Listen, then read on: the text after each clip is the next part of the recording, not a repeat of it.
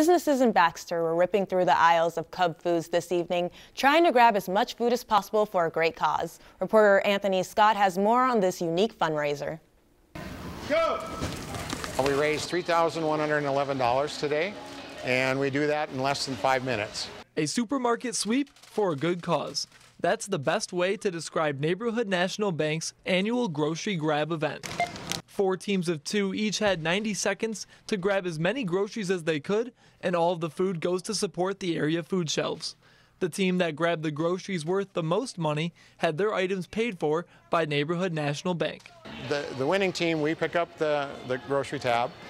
They get the trophy. The other teams pay for the groceries that they brought in their cart.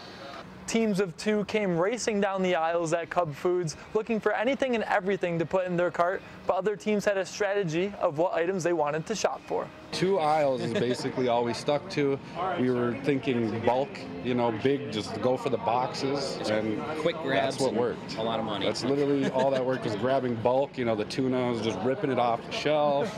The team from Jack Pine Brewery focused on tuna as their main item, and they won the competition, bringing in over $1,100 worth of food. I've always kind of wanted to do something like this, and it's for charity and everything, it'd be a good thing to just go do for work and just, I don't know, I thought it was a blast, honestly. It was definitely well worth it. This is the perfect time for the grocery grab event, as March is Minnesota's Food Share Month. Up until Christmas, there's a kind of a mentality of giving, and then that kind of falls off. And so then they're always short, and summer and spring hasn't picked up yet, so the shelves become depleted. The food shelves in Crow Wing County should be in a much better spot after over $3,000 worth of food was donated from the grocery grab event. Personally, it's very, very gratifying.